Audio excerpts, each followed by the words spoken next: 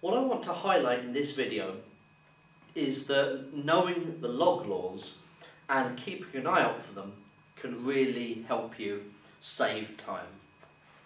So we want to find the coordinates of the stationary point of y is equal to log of e to the x over x plus 2. Now this looks absolutely horrendous because we know that we're going to need to differentiate this. Now in order to differentiate that, you've got really two methods.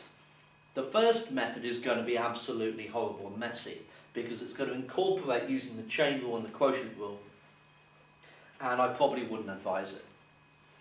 The second method, the preferred method, is to really spot that there is a log law that you can employ here.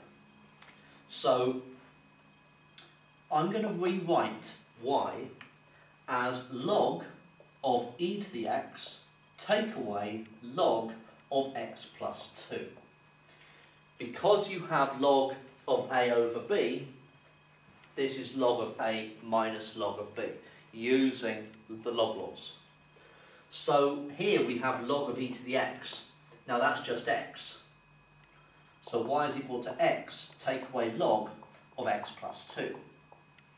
Now this is a lot easier to differentiate. So dy by dx will be 1 take away. Now the derivative of log of x plus 2, we learned a very neat trick earlier where we had log of f of x differentiates to f prime over f. So the derivative of x plus 2 is 1, and so that's on the numerator and the x plus 2 is in the denominator. So that can be easily differentiated. Now in order to work with this, I'm going to combine the 1 and the 1 over x plus 2 into a single fraction. For that to happen, I'm going to have a common denominator. So I'm going to write 1 as x plus 2 over x plus 2. So now I have x plus 2 as the denominator, and I've got x plus 2 take away 1, which is just x plus 1. So this is dy by dx. Now stationary points exist when dy by dx is 0. So that would mean that x plus 1 over x plus 2 would have to be 0. Now the only way that a fraction is going to be 0 is if the numerator is 0. So that means that x plus 1 would have to be 0. And so x would have to be minus 1. So that's given me the x-coordinate of the stationary point. So now all I need to do is substitute minus 1 in to y equals to give me the y-coordinate.